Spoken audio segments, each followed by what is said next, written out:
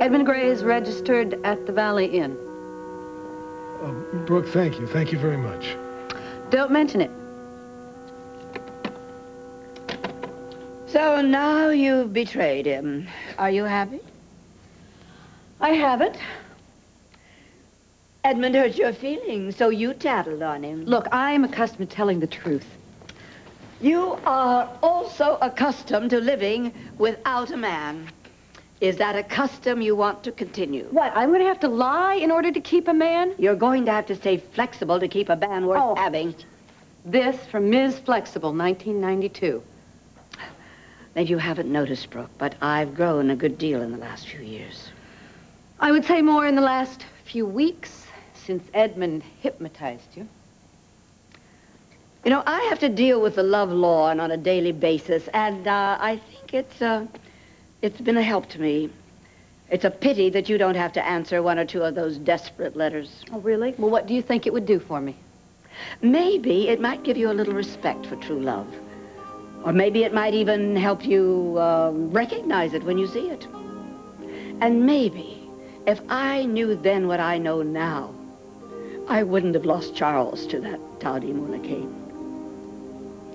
Now, there's one thing for certain. You cannot turn back time. So you, young lady, had better think very hard before you simply throw the whole thing out.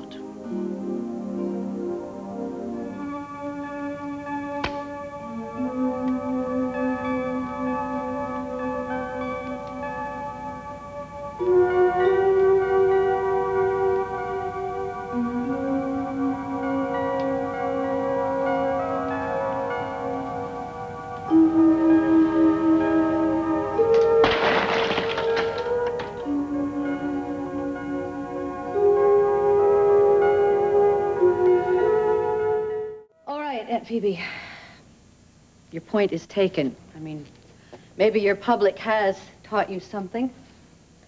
Living things grow, Brooke. Some even grow wiser. Will you do me a favor? Gladly. Will you stay here a little while longer and look after Jamie? Are you going to go see Edmund? Yeah. I'll stay as long as you like. Thank you. And Brooke? Yeah? When you get there, Yes? don't be a jerk.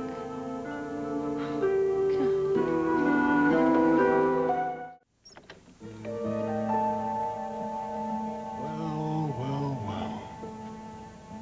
It's true. You're back. Good old Dimitri. Still with an iron grip on the obvious. Grip this, all right? You stay away from Angelique or you will be sorrier than you have ever been in your life. You don't know a damn thing about my life. So save the orders for the servants. That was a stupid move, Edmund.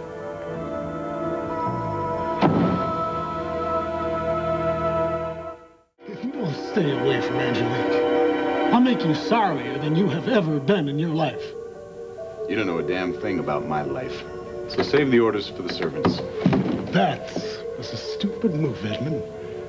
You know, I should shut that smart mouth of yours with my fist, but since I'm the same basic pacifist I've always been... Pacifist? I'll let you slink right back out of town again. You'll let me. Yeah. But you'd better do it fast, because if you ever get near Angelique again, I'm gonna have your sorry hide thrown in jail. Your concern for your wife is overwhelming. She falls down the stairs. She gets rushed to the hospital. What do? You come over here and you start issuing orders? You know, better yet, why don't you get out of town? No, get out of the state before next week, Gresham. You understand me? Is that a royal pronouncement, sire? The Lord and Master speaks. The serf tugs his forelock and scurries to obey. You got 7 days. 7 days, huh? Well, let me tell you something, Dimitri. I'm emancipated. That crest you had branded on my chest, it's no longer there. So you can take your royal pronouncements and shove them. Oh, you lousy... Go ahead, come on, try it. I've been waiting to fight you for 20 years.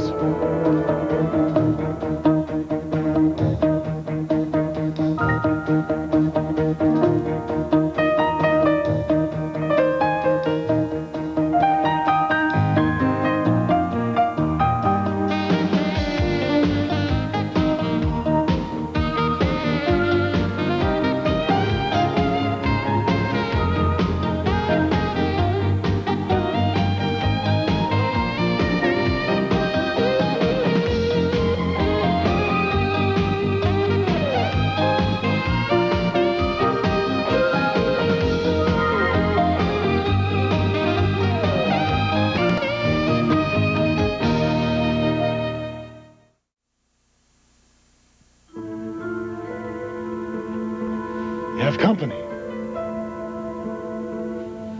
The plot thickens.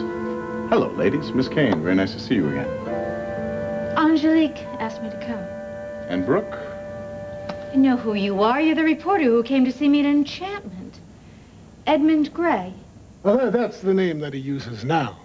But I remember him with a different name. Right, Brooke?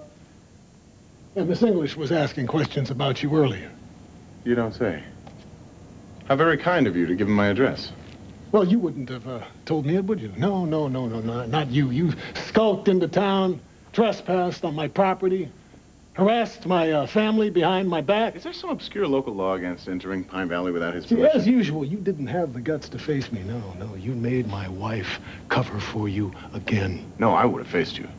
I would have loved to have faced you. But you're never there. Look, hold on. Could you just hold it? Could we all hold on here for one moment, please? Why are you here? Are you and this man... Are you and this man? Brooke is here to observe firsthand the results of her snooping.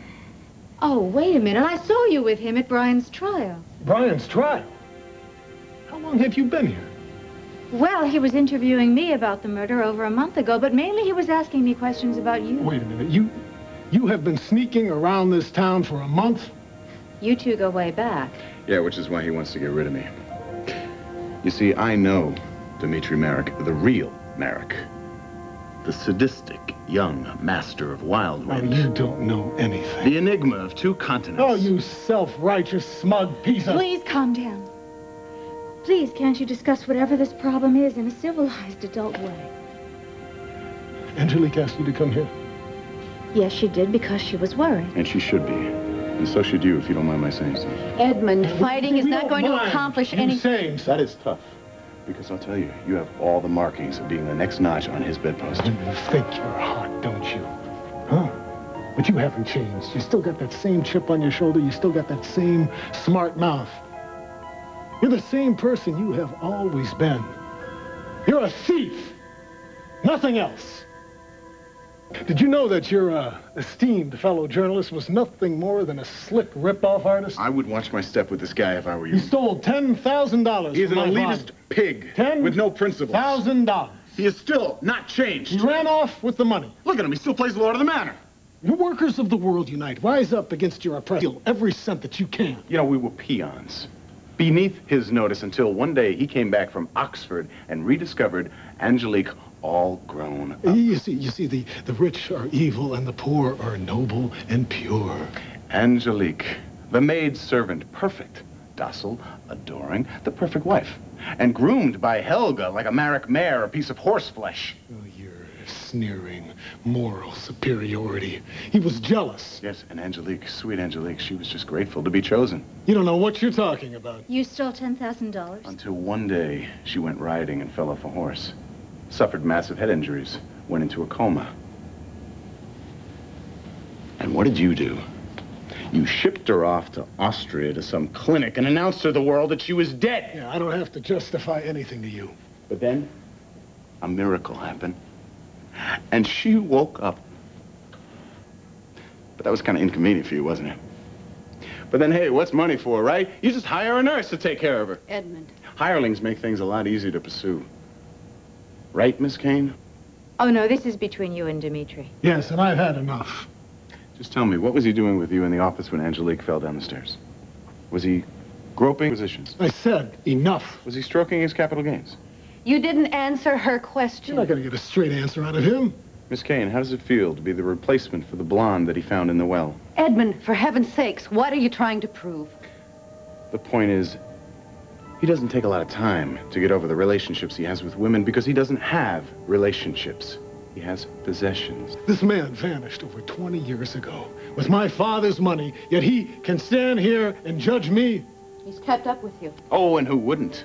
The Maricks of Wildwind, America's colorful aristocracy. I mean, my mother worshipped at your shrine.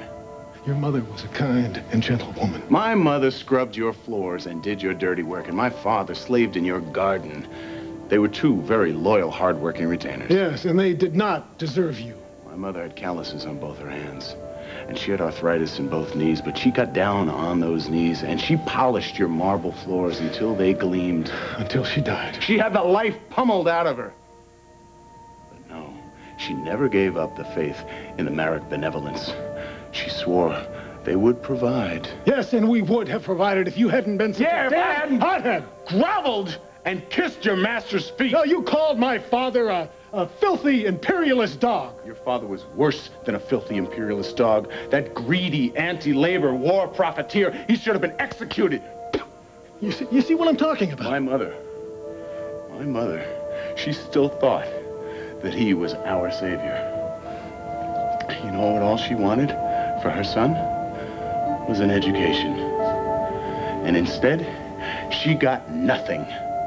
Nothing but an early grave for a lifetime of service. You bet I called your old man a dog.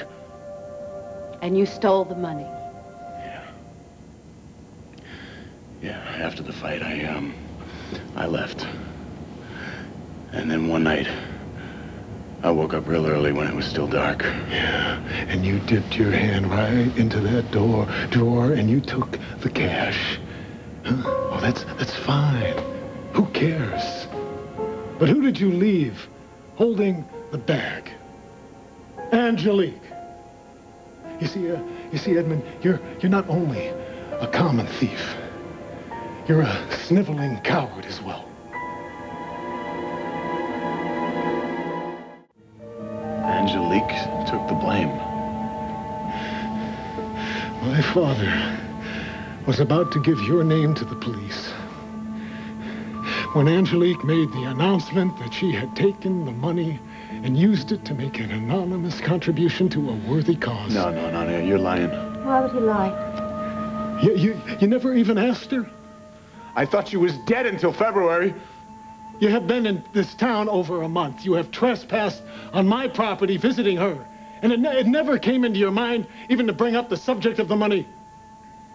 I don't know. I thought it was over and done with. Oh, you're right. Yeah, right. You just left the mess behind, right? So for somebody to clean up, somebody like your mother, except she had died. So Angelique took over. Dimitri. So he uses women to cover for him. That's his pattern. Listen, can we just stop all of this? Can we, please?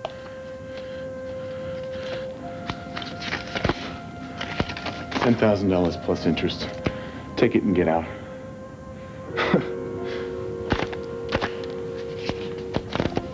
This is your final warning. You stay the hell away from Angelique. Oh, yeah? And who's going to take care of her if I do? You? You've obviously got other things on your mind. Is this necessary? If I see your face anywhere around Wildwind again, I'll have you thrown in jail. I'm going to stick around Wildwind as long as I care to. All right? Until Angelique is absolutely recovered. Dimitri, look, Edmund has asked you to leave. That's my final warning. Please.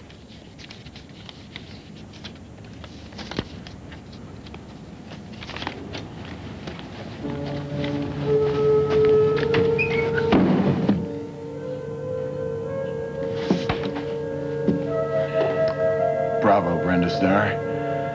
You got your story. Edmund. Now, if you don't mind, I like my goodbyes short and sweet.